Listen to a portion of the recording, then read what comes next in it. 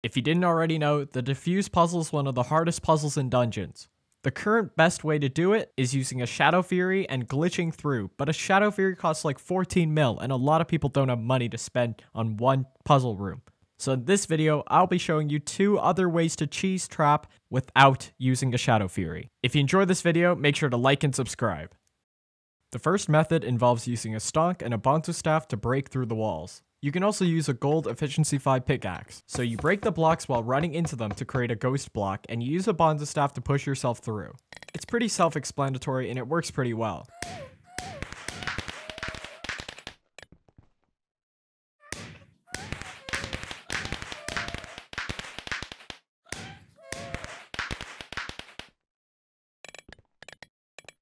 In this clip, the third room had a bunch of blocks in the way, so I just broke through them, and as you can see, I got to the pressure plates.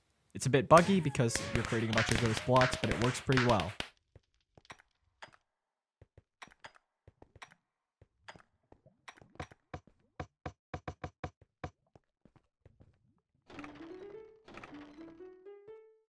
Now, the second method involves using a pig and a silent death. I wouldn't recommend this method if you weren't a mage because the silent death has a 60-second cooldown.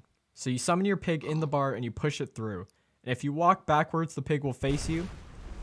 Then all you have to do is face the pig, jump off and right click, and it should teleport you straight through the bars. Instead of the pig, you can also use the mini wither spawned by any Necron set.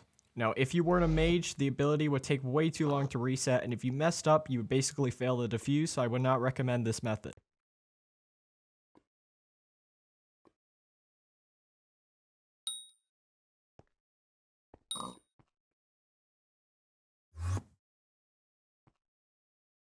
Thanks for watching, I hope you learned something, and I'll see you next time.